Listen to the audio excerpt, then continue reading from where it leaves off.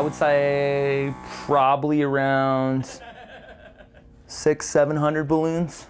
And that's being a little conservative, probably. A wearable balloon costume of Sidney Crosby, created by magician Eric Costello, also known as Weird Eric. Just got to work on the jersey, blast out the pants.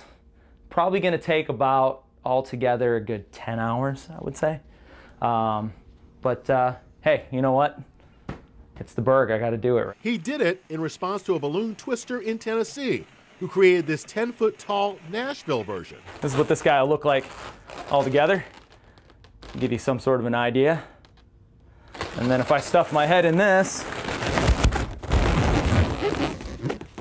it'll give you that guy. A good resemblance, but superstition will not allow it to be perfect. I will not make during playoff season iceberg or the Pens logo, because it's just something I won't do now. But he will have it ready for Thursday.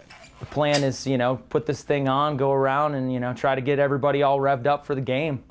You know, got to take this one at home.